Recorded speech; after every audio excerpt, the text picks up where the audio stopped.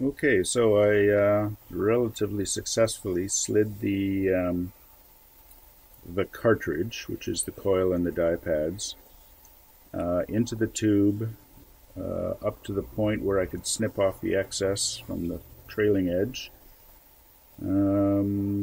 Withdrew the two straws, shook the tube a little bit lightly, just to simulate manhandling, which will happen, and then dumped out the cartridge, and all the discs stayed in the coils. They wanted to misalign a little bit, but they didn't fall out of the coil structure. So I think that test seems to have worked. This is a dummy. These discs have not been soaked in D2O or anything else. This is only a test.